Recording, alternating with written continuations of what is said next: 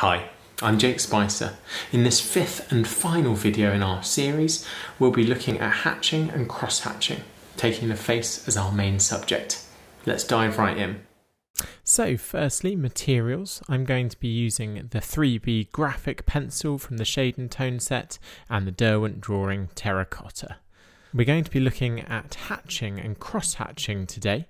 So just to start off with a few examples of hatching, here's just a really simple demonstration of diagonal hatching being used. Hatching is basically lots of lines built up to suggest tonal value in some way.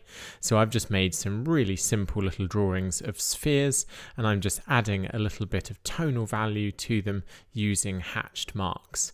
I'm also going to use an eraser just to pick out a few little areas of light, and I'm building up darker tone through extra layers of hatching, so just building up hatching in the same direction. In this second sphere, I'm just using some vertical hatched marks, so marks going straight down, applying a little bit more pressure to achieve a darker tone. It's worth playing around with different directions of hatching to see which you enjoy using most. There's no right or wrong way to apply it, but different directions of hatching are going to have slightly different visual effects, even when they represent the same values of tone. Sometimes it helps to have drawn out all of these tonal shapes first, and you can find examples of those kind of tonal shape maps in last week's video. In this final sphere, I'm just using some horizontal mark making, some horizontal hatched lines to suggest tone in the same way.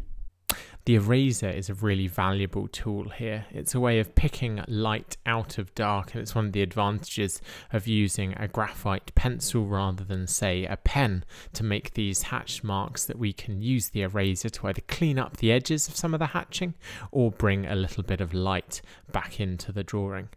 Now, when we combine several different directions of tone, that's called cross-hatching, so several different directions of hatching, one over another. So this starts off with a little bit of diagonal hatching first, followed by some vertical hatching, and then a little bit of horizontal hatching. So a cross-hatched sphere. And where you get the build-up of different directions of hatched marks, you'll get a slightly darker tone. In this next example, I'm going to add a little bit of tonal value to a cylinder. So I'm going to start off in the same way, a little bit of diagonal hatching followed by some vertical hatching over the top, and that's just suggesting some shapes of light and dark to describe the form of the cylinder. I'd also like to look at some cross contour, that is, marks that follow the direction of the surface of the cylinder itself. To help you imagine that, we have to think about firstly what contour is, the actual physical outline of the object, and what a cross contour might be, something that joins one contour and another. We could imagine it by drawing lines across a loo roll tube. Just think about how by turning that tube in different directions, we could see that the surface is inclined in different directions as well. So if we make our hatch marks in the direction of the cross contour, it helps to describe the form of the object as well as describing the shapes of light and dark. So we're being really efficient with our mark making there, describing tonal value at the same time as tapping in to the surface of the subject itself. We can also think about the vertical direction of the tube itself, and it's helpful to actually think about the surface behind the tube, the kind of wall behind, actually having a vertical character as well. The reason that those cross contour marks are so valuable is that we can start with the same contour drawing, in this case two imaginary simplistic twigs, and by making cross contour marks in one direction, suggest that the twig is kind of coming towards us, and by making cross contour marks in the opposite direction, suggest that it's moving away from us in some way, tilting away from us. Finally, in today's video, we're also going to explore textural marks, marks that describe the texture of a surface and tap into our sense of touch as well as our sense of observation. So I'm just playing with some of those marks here on the page. So let's launch into this week's portrait drawing. I'm going to start with a drawing of my friend Joe here, and we're just going to start off with a really simple contour drawing, just feeling our ways around the shape of Joe's head, and then starting to map some of the shapes of light and dark, a kind of tonal map on Joe's face. This is similar to week 3 of our 5-week course. So I'm just mapping out shapes of light and dark across Joe's face. I'm not trying to put in too many construction lines first. I'm just trying to observe shape by shape the tonal values of Joe's face, particularly trying to map out the darker tonal values and making sure that I'm paying attention to how hard the edges are around those tonal shapes. Again, you'll be able to look back a couple of weeks at our previous YouTube videos to find out how to make one of those tonal maps yourself. I'm just starting off in the terracotta, partly because it's a lovely colour to start with. It sits really nicely underneath the graphite pencil that I'll be using in a second, and it just adds a certain amount of warmth to the portrait overall. So it's a really nice pencil to use for doing a little bit of underdrawing. If we were taking a different approach to the tonal values this week, I could be mapping some of this out, then adding some of the water-soluble media over the top, and then finishing the drawing off with a little bit of line over the top just to further emphasize some of the shapes and tones. But we're going to stay with dry media today and just focus on hatching and cross-hatching. So I'm starting off by filling in some of those tonal shapes that were mapped out in the terracotta pencil with the graphic 3B graphite pencil. So these are all hatch marks in one direction. The reason I'm starting in one direction is just because it's quick and simple. And it's often better than a scribble because I've got a lot more control over the direction of those marks, and that allows me to put in blocks of tone really quickly and efficiently.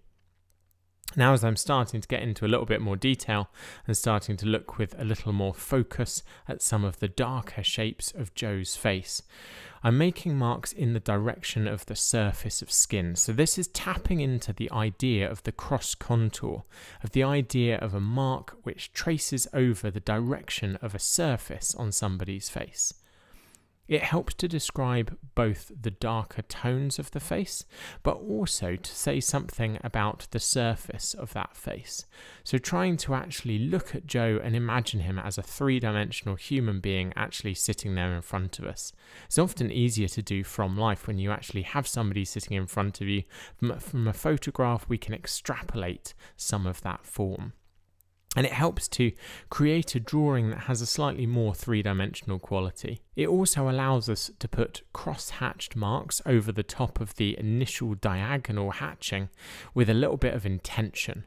It's not just mapping light and dark, it's mapping light, dark, and saying something about the surface of the face.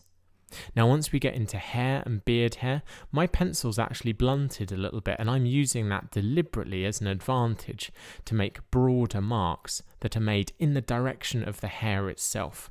So it's tapping into a sense of the texture of that hair as well as its direction and its tonal value. So trying to be as efficient as possible with the mark making. I'm playing around with different pressures of mark making, making a heavier mark where I want the tonal variation to be a little bit darker and where I want to make a more confident mark for the hair. And I'm also using an eraser to bring in a little bit of light over the top of some of those darker marks. I've then sharpened my pencil up and I'm coming in to bring a little bit more clarity to some of the finer features, and I'm going to bring some of the terracotta back in to bring a little bit more warmth into the drawing. I'm still using hatched marks, so rather than just scribbling away, I'm trying to lift my mark up every time I make it so that each line has real intention to it. That doesn't mean that I'm working slowly. This is a speeded up video, but it's still a relatively short drawing. But I'm trying to make sure that every single line has a purpose and that its direction communicates as much as possible about the subject. So the idea of surface texture, the idea of the surface having direction, as well as the idea that the surface has tone and a little bit of colour to it, a little bit of warmth to it. Now, it's always really important that you take these exercises and you adapt them to your own needs. It's always best to think of these marks as a visual vocabulary. They're a way of describing what you see in front of you, and you should adapt that vocabulary to your own use. So just think about how you can use hatching, cross-hatching and marks that follow the cross contour of the surface that you're drawing, as well as marks that describe a sense of texture in your own drawings. And just think about how you can borrow from and adapt the marks that I've been playing with there. You could also combine this with wet media, particularly from the shade and tone pan set that we explored in the last video, to create drawings that start off perhaps with a map of tonal shapes, then work into some wet media. Then once you've allowed that to dry, you might want to bring a little bit of surface texture over the top with the graphic pencil or the terracotta drawing pencil. Thanks so much for watching today. If you share any drawings that you've made from these videos on social media, do tag me and Derwent in any of your posts. It's always really nice to see what you've made. And if you haven't watched the other videos in this series, have a look in the description below and you should be able to find links to all of them. Enjoy your drawing.